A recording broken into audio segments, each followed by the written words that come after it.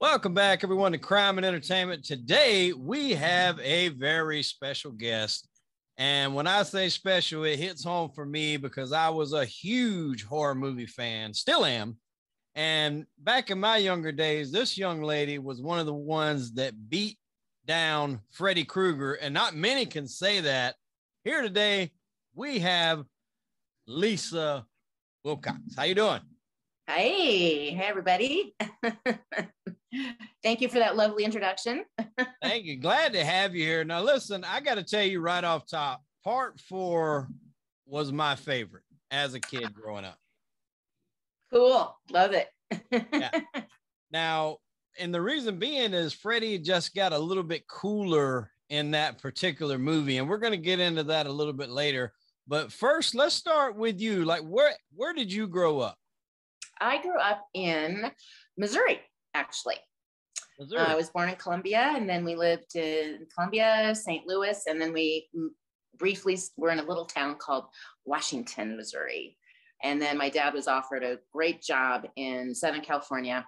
So we all moved to Orange County. Right. Now, how did you like that? Did you like Orange County? Was that a big change there? I bet so. It was a very big change. We were at that point living on this beautiful lake in Washington, Missouri. But my sister and I were so excited about California, California boys and, Yes. The whole groove. So we were really stoked. Right. So now when you were coming up there, did you always have aspirations to be an actor? Or did you find that out a little bit later, or how did that come about? No, that's a great question. I actually, in Missouri, in my freshman year of high school, I did my first play. The TV show MASH? Yes.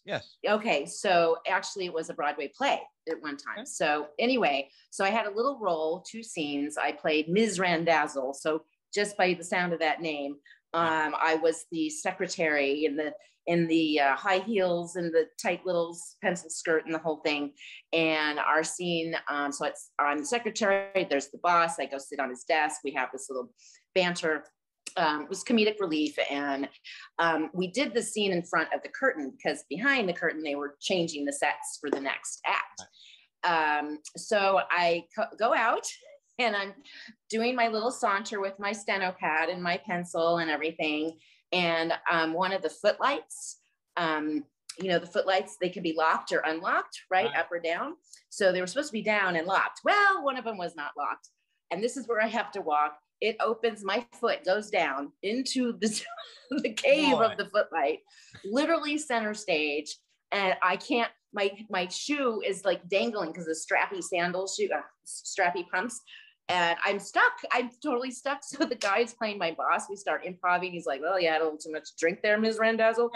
Anyway, so behind the scenes, behind the curtain, they finally realize something's gone awry.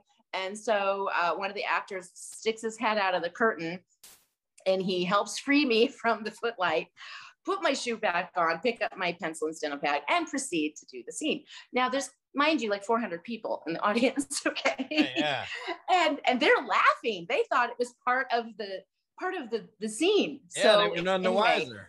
Yeah, so I was like, anyway, it was actually exhilarating. It was exhilarating. And the next Monday at school, everyone was like, oh my God, that was amazing. So I went from like nobody to somebody. It was very exciting. So, and then we moved to California and I had no intention of being an actress. No. I wanted to go into the medical field. Actually, I had my aspirations to be a doctor. Okay. So I make friends in Irvine, California at high school. And a friend of mine said, oh, I'm going through this audition at Buddy Ebsen's Theater in Newport Beach. You want to come with me? I'm like, yeah, sure. Why not? So I go, and the producer kept tapping me on the shoulder going, you're auditioning, right? I'm like, oh, no. I'm just here with my friend. Anyway, she was very persistent. So I auditioned and I got the lead in Lanford Wilson's The Hot L Baltimore.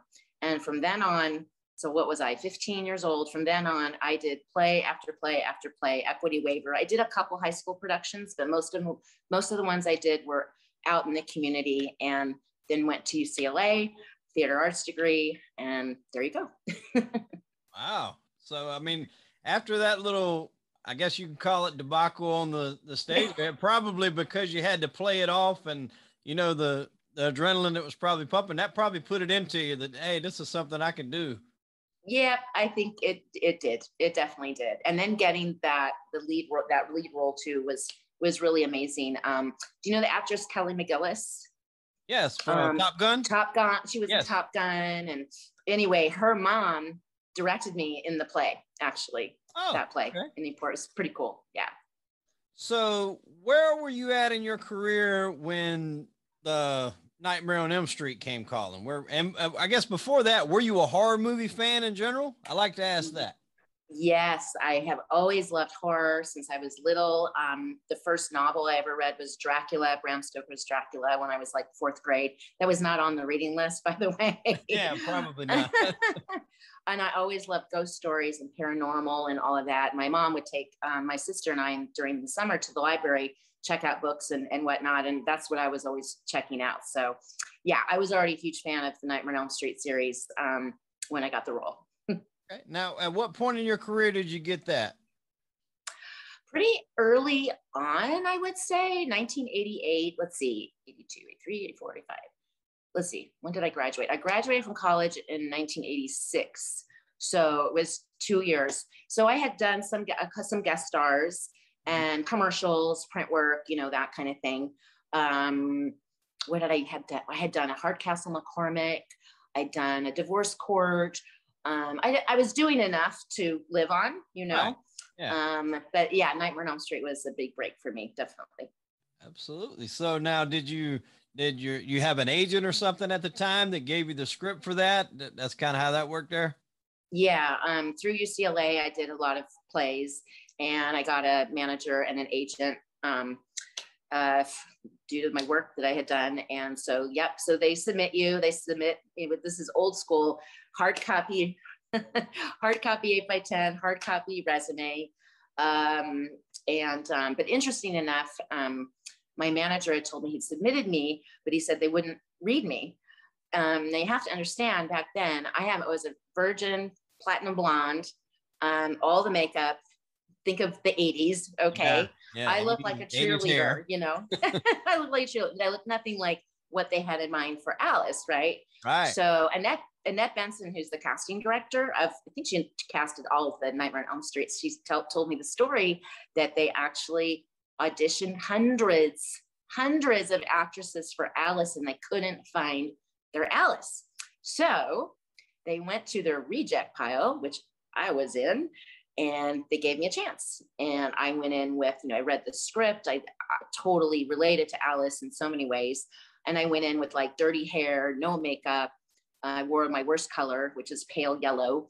And I had a callback on a Friday. And I actually read with Tuesday Night, and Tuesday, who reprised the role of Kristen, right. She says she cast me. She was the first one cast from Nightmare 4. Okay. Because she was replacing Patricia Arquette. Right. And anyway, it got down to me and another gal, and Tuesday was like, nope, Lisa Wilcox. So it was a Friday to call back, and I was getting married that Sunday, 150 people wedding. And I learned on my honeymoon that I had booked the role of Alice. Well, that's good. So you only read for Alice. You didn't read for nobody else. Read for nobody else. Wow. Okay. Now, Rennie Harlan did this film. Now at the time he had done what, was it Prison? That was like the only thing. Prison. Mm-hmm. Prison. Yeah. So, and I mean, as people would know later on after this kind of launched his career, because he would go on to do Die Hard 2, Cliffhanger, Long Kiss Goodnight, Deep Blue Sea, all great action film. Mm-hmm. And this is what kind of catapulted him. How did you enjoy working for Rennie here on this film?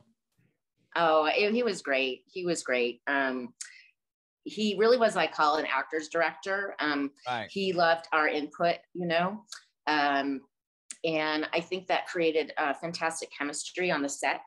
Mm-hmm. And honestly, Annette Benson, I want to say she cast friends for life, honestly, because we all just got along so amazing. So that chemistry you see on the screen, that was totally real. And I think that's why people really bond with Nightmare 4 too. Nothing seems forced about our friendships, they feel real and genuine. Mm-hmm. So, but yeah, he was great. There's a scene in the Crave Inn, and Yes. and there's a shot where let's see, so I'm in my waitress outfit and I'm figuring out what busy work I want to be doing, you know, and I'm like, okay, I'm going to polish silverware, right? So I picked up some forks and I'm doing that, and then there was this amazing shadow on the wall, okay, right there, and I'm like, Rennie, look how cool this is. He's like, oh, in his Finnish accent. And he says, he picks up the knives, gives me the knives. So you'll see that shot real quick, but that shadow of knives on the wall.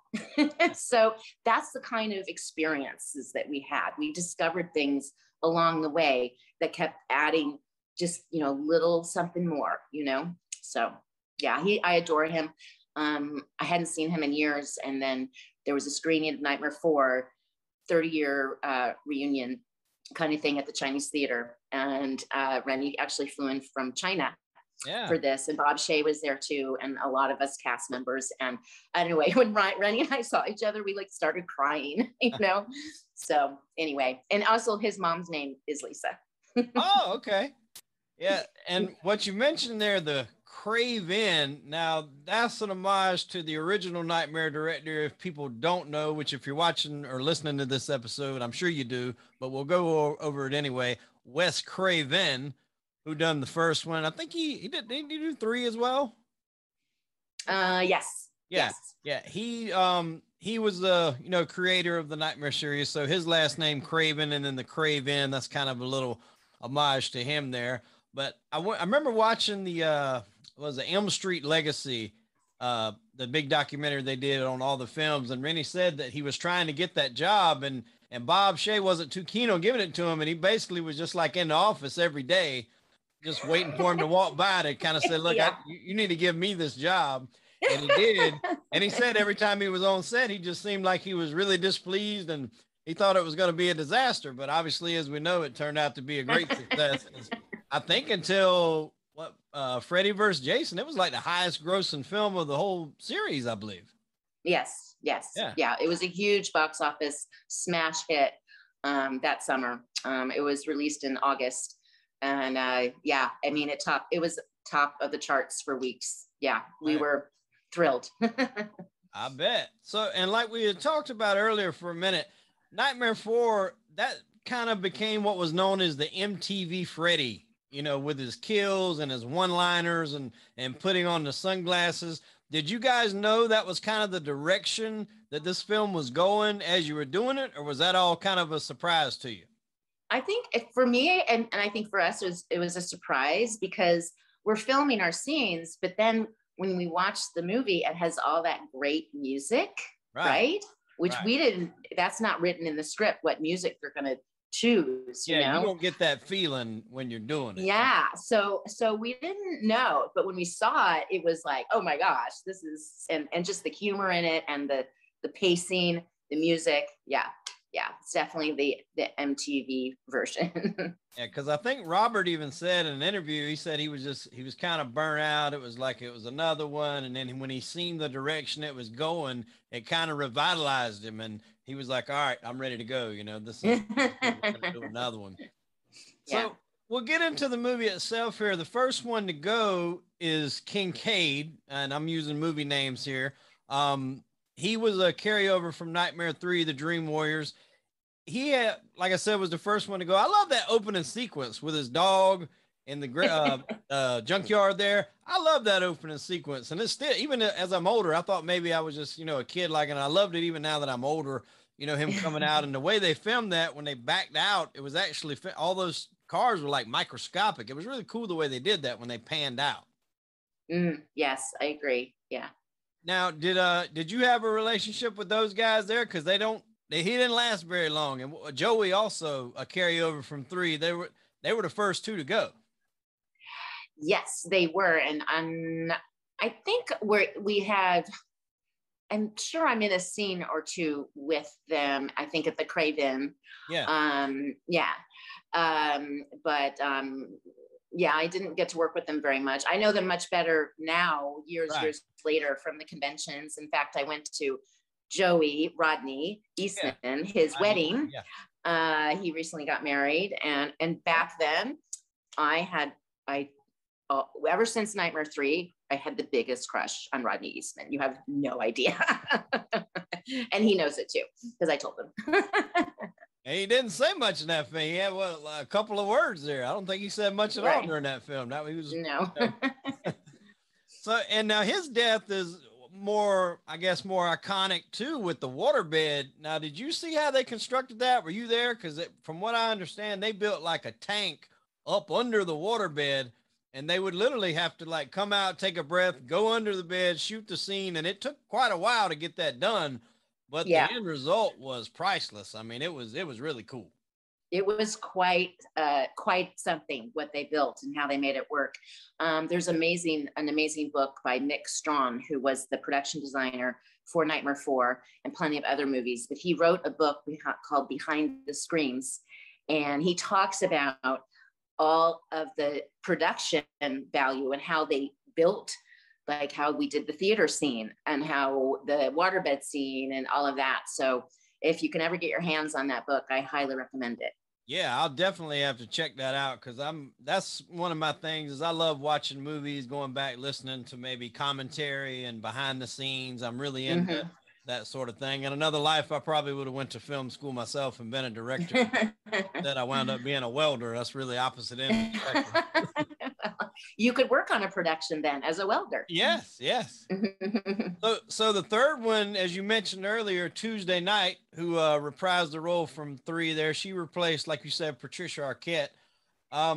In her scene there when she goes, I got to tell you, I know for the movie's sake, we have to follow the storyline, but had she died without giving you her powers, that was kind of be the end of it, because Freddy wouldn't have anybody else to go, but she throws you her powers there as she's going, and it just puts a whole new spin on things there. How did you enjoy working with Tuesday? Because I know you guys are still friends now. I think you done a convention not too long ago with her. Did y'all bonded pretty good there?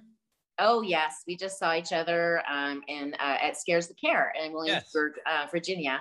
And we'll be doing another show too the end of this month. But we got along great. And years later, actually, we started a business called Toe Brights, which we had for almost 10 years. Illusion Band toe rings. We became business partners and started it from home, and then it grew and grew and grew to where we had huge distribution in Japan. I went to Japan and did shopping channel there, and we were all over the United States. So yeah, we're very close. She and her mom are like family. And she's got a song on the soundtrack, right? Was the opener, right? Yes.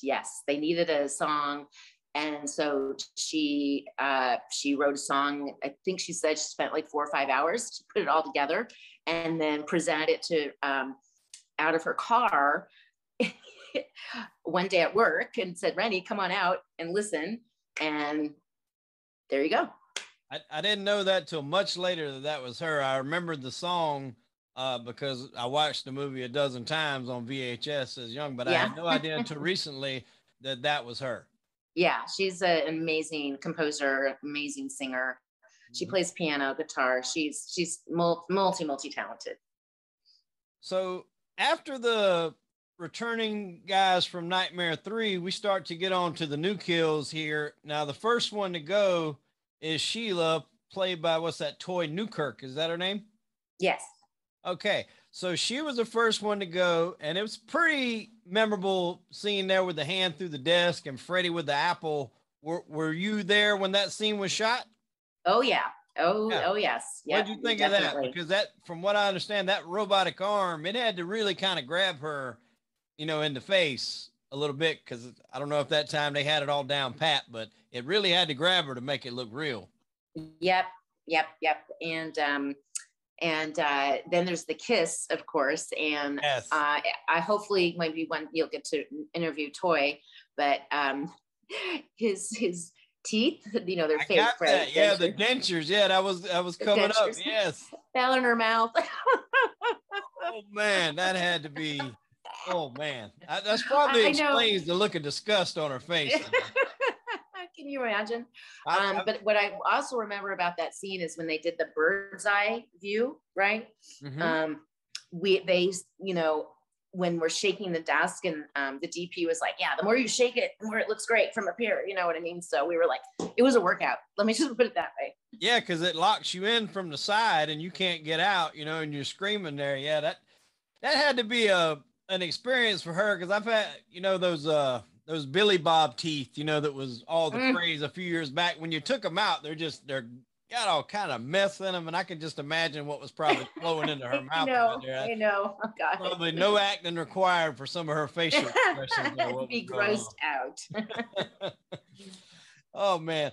Now, as a kid, like I said, I thought this was cool, but they actually ran out of money, from what I understand, when they did your brother's kill. They had a more elaborate setup, and by brother, your on-screen brother there, Rick, they had a more elaborate scene set up for his death scene, something in the elevator. But from what they said in the documentary, they ran out of money. So they kind of had to, on the fly, come up with him fighting them, basically the invisible Freddy. I don't recall. But if it's in the documentary, I'm sure it's true, you know. Yeah, and I have watched the documentary, but I haven't watched it in quite a while. Right. Well, I guess that's pretty clever. I guess. Yeah. There was something when he was in the elevator, and I know it was going down real fast, and it kind of was sucking him back, you know. But they said that they had something where the bottom was going to fall out, but budget restraints kind of restricted that, so they just basically came up with the fight scene there. And he said he done like a couple of, you know, sessions of karate, and they didn't really want him to do any karate. It was all like roundhouse punches and hard kicks and all that. So yeah, I guess a pretty clever way. You got an invisible Freddy there. You don't even really need him on the set, I guess, for that. I guess he needed a day off. Yeah. So I mean, they were coming up on the fly with stuff left and right there. But you know, I think it worked. It was really well done. And then probably the craziest kill of them all in Nightmare 4 is Debbie, and that's played by Brooke. How do you pronounce her last name there? Thies. Thies. Okay. Thies. Now she's, you know, the tough chick. You know, she's, you know, somebody you don't want to mess with. And man, her death scene. I gotta believe all you guys were there watching that, or most of it anyway. It's pretty crazy. Turning into a bug. Oh boy. Yeah. Not any bug, a cockroach. Yeah, I didn't see that coming. So she's sitting there lifting weights, and then Freddy comes, you know, over top of her and presses the barbell down, and her elbows like pop out. I was like, Jesus Christ. And then she's literally turned into a roach. She's got the tentacles coming out of both arms. It's really wicked looking. And then she's in that goo. And I had watched that documentary that I told you about a while back, but in preparation for this, I watched it again, specifically the Nightmare 4 part. And it was just really nasty looking what she had to lay her face into. That was some nasty looking stuff, man. Yeah, definitely. Yeah. And what's so interesting too is like back then, you know, there was like no CGI. These are all practical effects. Yes. So, and honestly, when I watched 4 fairly recently, I was like, you know what? It really holds up, man. You know, the effects are amazing. It does, because, I mean, you can tell nowadays on stuff that CGI, what they did with the computer. And like you said, back then, y'all were doing that. I don't know what that stuff was made of, but I believed it was some sort of roach glue or whatever it was. But whatever I don't know what they used, but I bet Mick Strong's book would tell you. Yes, and I'm definitely going to pick that up for sure, because those are some things. I mean, the documentary is great. If anybody hadn't seen it, it goes over all the movies, you know, all the way up to the most recent one. So it's really good. I recommend any Nightmare fans go out and take a look at that. So after that here, all these people are kind of killed off. You know, you're going to head to Freddy here in this kind of ending scene, but on the way, we see your character evolve. In the beginning, you're more of a plain Jane, quiet. And then as each one of these people die, you kind of get a little piece of something from them.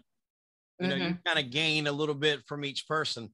Now, when you're going for this final scene here, because your boyfriend in there, Dan, he doesn't die, right? He doesn't die in that film. I think he gets hurt, right? He's hurt. Yes, he gets hurt. Yeah. So when you're going to Freddy for this final scene, did you have any sort of like training for that, or what did you do in preparation for that? Well, they did send me and Andras, who played Rick, my brother. They sent us to karate school, so we did get some training on like how to use the nunchucks and some moves and whatnot. But also I had just amazing stunt doubles, of course, that were Olympiads, basically gymnastic Olympiads. So there would be some days where when we're doing the church sequences, I'd see like 4 other Alices running around in the leather jacket and the jeans and all that. I had taken some gymnastics in high school. So I was able to at least start the cartwheel or whatever, but then it would cut to the body double or stunt double doing all the effects. So right now you guys were walking across church pews and all that. I'm assuming that was a double for Robert there in the makeup as well, because that took some balance there for sure for them guys.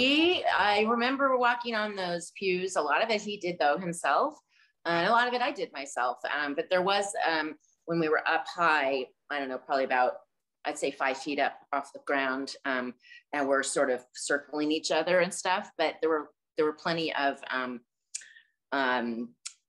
people on the side in case we fell off. Right, you know, like when you do the trampoline, you want to make sure you have people around. Yeah. So, but yeah, it was a lot of hard work.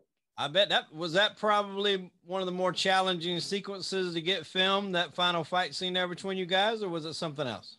I think actually for production, the most challenging scene was the theater scene.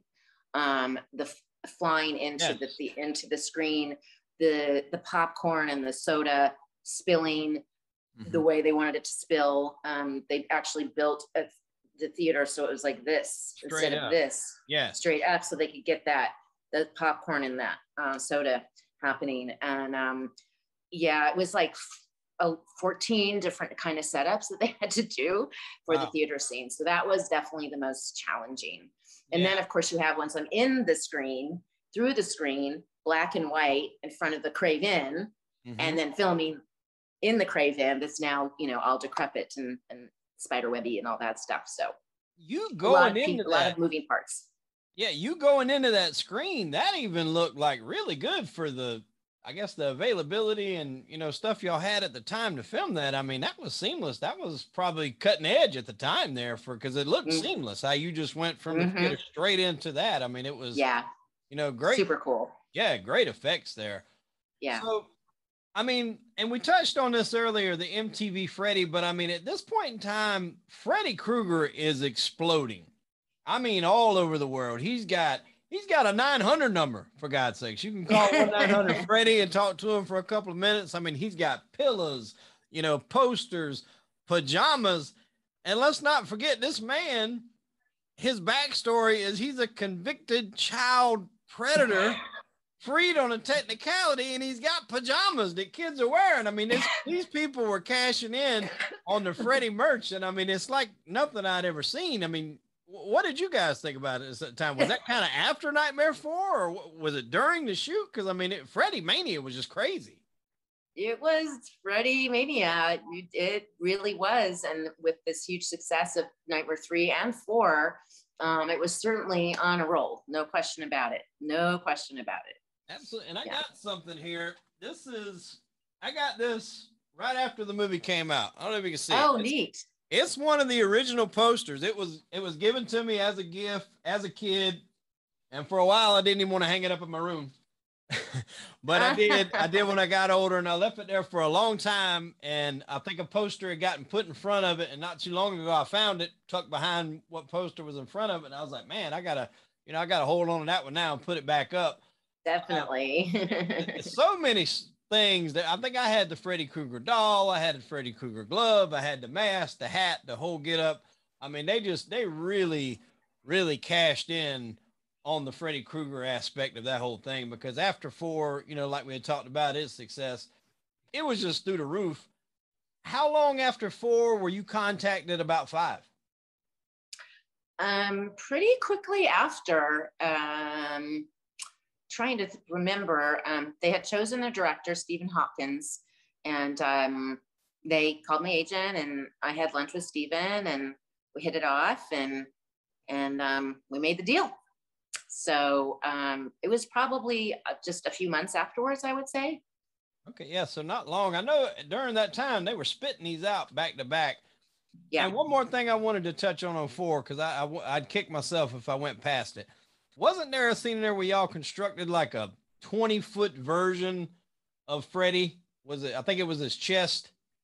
Yes.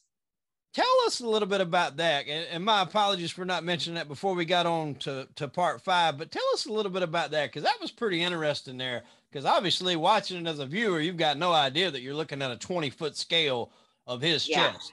But that was pretty interesting there. Yeah. In fact, I just posted a picture recently of that. My mom was visiting on set, and there's a picture of us by the ginormous Freddy chest. Yeah. Yeah. And well, because it had to hold people in it. So it was massive. It did during filming. I wasn't there, but I heard it fell over. Yes, that's what I was going to get to. If you were no there, one was. I don't think anyone was hurt. Yeah. But yeah, it was dangerous. I can imagine you got to call home and tell them you had a 20-foot Freddy chest fall on top of it. But it was pretty phenomenal. And think of that sweater had to be made, you know?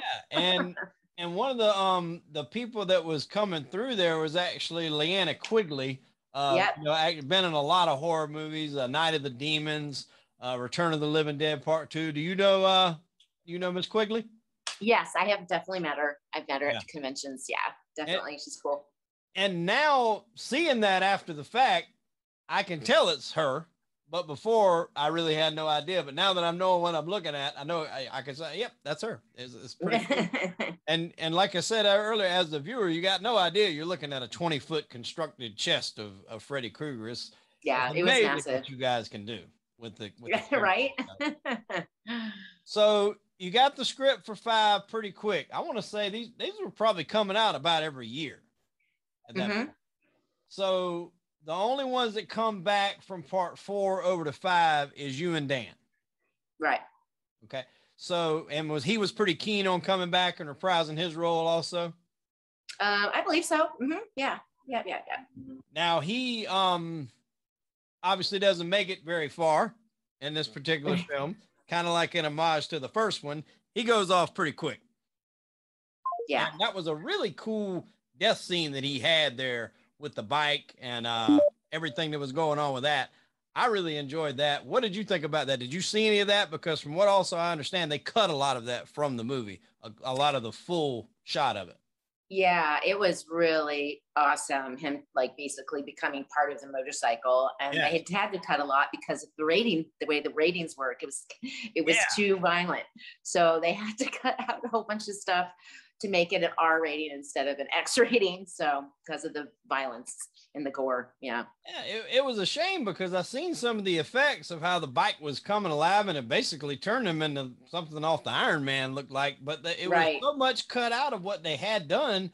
It's crazy. And I mean, that's gotta tick some directors off putting all that work and effort into it. And then who do y'all submit that to? The MPAA? Is that who that goes to? Yeah, the producers do it that way. Yeah. They weren't happy either because they put time and money into these effects, and then have it all end up on the floor. Total bummer. Yeah, that's gotta suck there. Now, opening up with this, Freddy, unlike the Friday the 13th sequences, it's not known too much for nudity scenes. It's more like your horror and stuff like that. Now, you kind of had somewhat of that in the opening of 5, but then it quickly got away from it. Were you comfortable with that, or that wasn't you? How was that went there? Yeah, that wasn't me. It was a body double. It was like seeing that tub. It made me, I never wanted to take a shower in a shower like that because I always thought that might happen. If anybody had a shower that looked like that with those doors that shut, I never would take a shower in there. I'd go somewhere else and wait till I got home. Yeah, I mean, it was me part of the time. Obviously, you see my face, but I had a bathing suit that was like cropped here. Right. And in fact, they kept saying, "Can you move the bathing suit down a little more?" And I'm like, "It's not going any further down." Okay, you gotta tighten the shot. And the body double. And then when I'm thrown into the insane asylum thing, you know, walking down the hallway, that was a body double. She made me look fabulous. Yeah. But but I was in the water. I mean, you know, and what was scary for me is right above, of course, the scene is lit, right? So there's these canned lighting right over me, and I'm just like, oh, I hope that safety chain is on because if it falls, I'm gonna be electrocuted. Yeah. So that was only the part that made me nervous. Not that they were ever unsafe or anything. I'm just saying psychologically, it's like, oh, there's lights right over my head. I'm in water. A little bit of built-in fear there for you there. Yes. Something happens, like you said. It's like throwing a blow dryer into a bathtub, you know? Exactly. And like I said, I still to this day, I'm weary if I go to, you know, a lot of times my grandparents, you know, or older people have those style showers, and I'm just, that's the first scene that pops in my head, and I'm just like, man, I'll get it tomorrow, or I'll go to a hotel and take a shower. I'm not getting in there. Now, this movie, am I right that it only had 3 kills? I don't know. I never counted per se. It was the girl that he basically fed to herself, and then the one he killed in the comic book. It was only 3. Yeah, I think that's right. Yeah. That's pretty low for, well, it seems low. I haven't went back and actually counted, but I guess that the way he was mowing through people in 3 and 4, it seems low, I guess, for the role, or the role Freddy was on. How did you enjoy this film as opposed to 4? Was it better experience, worse experience, kind of the same? What was your experience there? I had actually like more dialogue and whatnot in Nightmare 5, and Nightmare 5, you know, is such a different film from 4. I mean, we go from Freddy on the beach to 5, which is actually the film with the least amount of Freddy time on the screen. And but I think I call it a brave little film because it dealt with so many taboo subject matters, like teen pregnancy, abortion, alcoholism, anorexia, bulimia. Okay. Yes. It deals with a lot of heavy subject matters. And I don't think the response in 1989, it was just too taboo, you know? Yeah. But now, you know, over 30 years later, I find just meeting, you know, supporters from the conventions, 5 for them is their favorite one. So it's very interesting to see that transition. I just think it's better understood now than it was in 1989. Right. And I agree 100% because as a kid, I mean, I watched all these movies. Like we said earlier, I was a huge horror fan. So I watched them all as soon as they come out, either in theaters or on VHS. And as a kid, 5 wasn't my favorite. But as I got older, as an adult, and I would have these horror movie marathons and just run through all of them back to back, watching it later on, I had a little bit more appreciation for what the characters were dealing with that I really didn't understand, you know, as a youngster watching that. I got a little bit more appreciation, like you said, for all the stuff that was going on. Yeah. Yeah. Now the death with the anorexic scene, what was the actress that played her name? It escapes me at the moment. What was Erica Anderson? Erica Anderson. Now that was a pretty interesting death, basically feeding herself to it until she just exploded. Were you there for that scene there, for her death scene? No, I wasn't there for her death scene, but we did have a scene where she's like in the refrigerator. Yes, you open the refrigerator. So believe me, I saw her prosthetics and how she, I mean, oh my gosh, poor thing, this beautiful woman, and with that thing, oh my gosh. Yeah, I think she said whatever that she had to wear, like her mouth, she was beginning to like drool and stuff. She had to wear it for a real long time. Yes. Yeah. Greta Gibson. It was tough.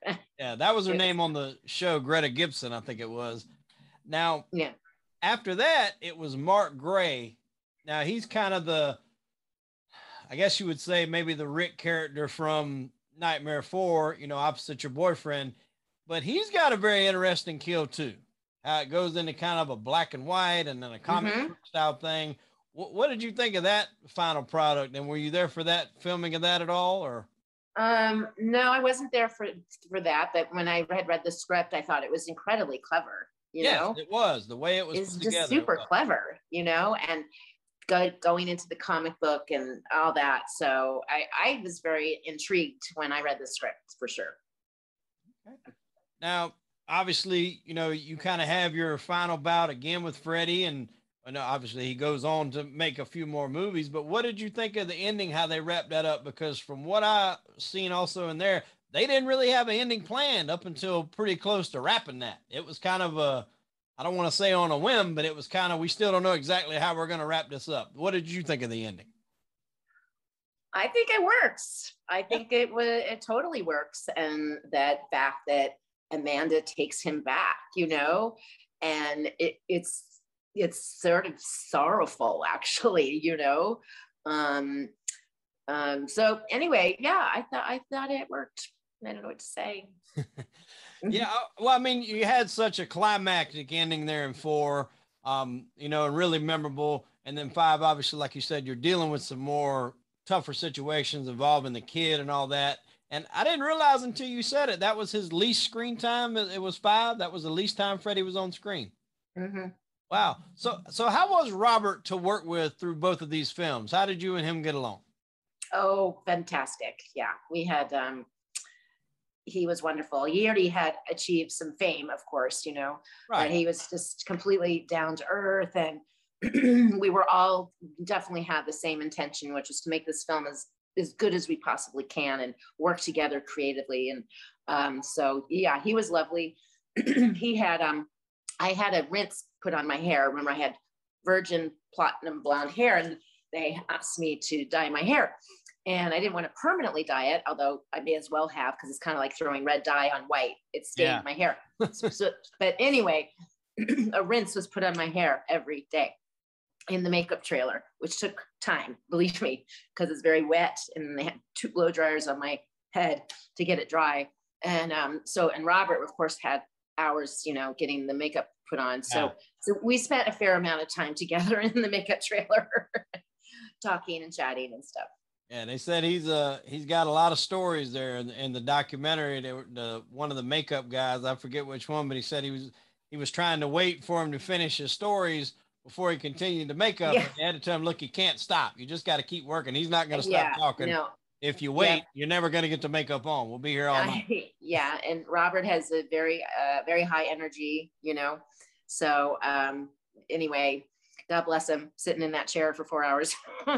That's gotta be brutal. I imagine that's probably one of the reasons why he, hung the glove up, I guess, so to speak, was probably had to be pretty, brutal for him to sit there through all those makeup sessions. Yes, indeed. Now you're obviously you're out of 6. Did they contact you for 6 at all, or was it kind of just moving on from the character, a whole new set of people? Things like that. No, they never contacted me. Okay. Now, did you watch 6? Were you still a fan of the franchise? Did you watch it?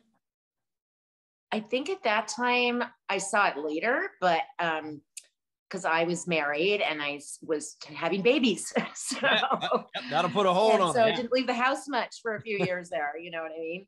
Yeah. But no, I've never stopped being a fan. Yeah. Yeah, I remember going to see 6 when I was little. My mom took me to the theaters, and it was 3D. It was one of it might have been the first 3D movie that I personally ever seen. And they were talking about that, how to kind of put that in there, because it hadn't really been done very much in a horror film. I think the only one before that I can remember, at least right off the top of my head, was Friday the 13th. 3, I think it was 3D, but that was long before my time. But they actually wrote it in. She told you at the end when to put on the glasses, and then for you to see the effects there. And that was pretty neat. When you watch 7 is just totally different from all the rest. It's real life. I think it's New Nightmares. It's all the real characters. Wes Craven is in it as himself. Robert Englund is in it as himself, as well as Heather Langenkamp. What did you think of that when you seen that? Did you think that was I liked it. I thought it was really interesting. Yeah, I totally dug it. Yeah, I love that. And obviously, we spoke as coming up, watching these films, kind of like your Kobe and your Michael Jordan. You've got your Jason fans and your Freddy fans. You always wanted to see them go after one another. Were you on board for the Freddy versus Jason? Did you like that? Yeah, I think it's, hey, why not, right? Exactly. Monster fights monster. And it took so long to get that film made. And I was happy with the final product. There's still a big debate of who won because he's walking out of the water with his head, but then Freddy gives you that little wink there because you know he's not done. Who do you say wins that? Oh, Jason. I guess when he's coming out holding your head, if you're winking or not, he's probably got a leg up there, I guess you can say. Now, we'll touch on the remake here a little bit. The story wasn't bad, but it's just hard to envision that role played by anyone but Robert Englund. He embodied it so much, and that's not a knock to Jackie Earle Haley, who put on the glove for that film, but it's just you can't duplicate Robert Englund's Freddy. It's one of those things that just probably shouldn't be touched, in my opinion. I like the idea of it coming out, and I like it continuing, but it's one of those things that it's almost nobody should try it, in my opinion. What did you think? Yeah, I mean, Jackie Earle Haley is an awesome, amazing actor. I'm a huge fan of his work and whatnot. So it's through no fault of his own. Absolutely not. Yeah. It's just like you said, it's just that Robert Englund has embodied Freddy. He has the height, he has the moves, he has the seduction. I've always looked at Freddy as seductive. The way he is, he doesn't play monster, you know what I mean? Right. And he's Freddy. Yeah. And unlike, a lot of the other big monster guys at the time or horror movie villains, Leatherface, who's obviously under a mask, Michael Myers, who's under a mask, Jason, who's under a mask, they could change out guys and the audience would really be none the wiser. Kane Hodder kind of gave Jason some life by his breathing, and he was kind of known for that, but you couldn't change out Freddy. And I think that was obvious there with 6. If you take Robert away, it takes something from it's still a good film. I watch it and I enjoyed it, but it's just when you take Robert away, it's just kind of like that loved one, that relative that, if it's not him. And it's just, like you said, unto no fault of his own, fantastic actor, but that's probably one they probably should have just left where it was, looking back. So you're doing the conventions now, where you've been doing them. How do you enjoy that, meeting the fans from, all these years later that still, love the film, love, all the aspects of it, come to see you, probably autographs, pictures. How do you enjoy that type of thing now, all these years later? I absolutely love it. I love hearing fans' stories. I love hearing how Nightmare 4 got them through some hard times. I love hearing so many women that have said, Alice was such a powerhouse and she fought, and her change, her ability to find herself and her strength, and how it inspired a lot of people.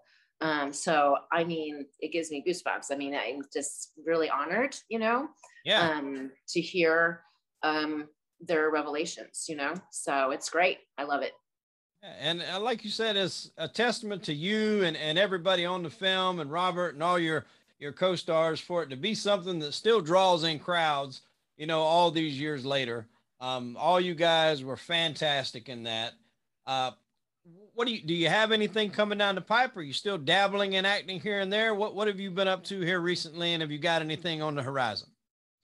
I did leave acting for quite a while. Raising my children and whatnot. But I've started back, and actually I have a movie I did called Mystery Spot, and it's actually having its first premiere in London. I think it's called Fright Festival, something like that. So that's the end of this month. I did a Lifetime movie last year, actually, and called Killer Escort. So it's not one of those sweet ones. It's Killer Escort. Right. And I run the escort agency, and one of my boys is being very bad. Super fun role. Michael, let's see. Then I'm actually filming the first week of September, a film called The House That Eats Flesh. And I have several other projects that are happening. So you'll be seeing me. Very good. That's good. So still in the horror genre here. It's definitely home to you, I guess. Mystery Spot isn't horror so much, and the Lifetime movie is not really horror, so that's kind of a nice change. But the other two movies I'm doing this year are horror related. Yeah. Now you said you ran the escort. Now do you got guys working for you? Is it girls? Guys. Guys. Okay. So and you said they're being a little bit on the bad side there. One of them's being very naughty. Okay. He's stalking one of my clients, so it's not good. Not good. All right. Anyway. There you go. We're gonna have to tune into that one and take a look at it. Listen, this was a fantastic interview. You're one of my favorite characters from the Elm Street series for sure. You know, it was a pleasure to have you on. One of the things we like to do here is now looking back, and obviously we touched on it earlier. You said how you sent in your, 8x10 and, hard copy and all that. Totally different world now. Totally different. People are doing auditions through Instagram, Facebook. They're getting noticed. They're blowing up, and with COVID, it's changed it even more.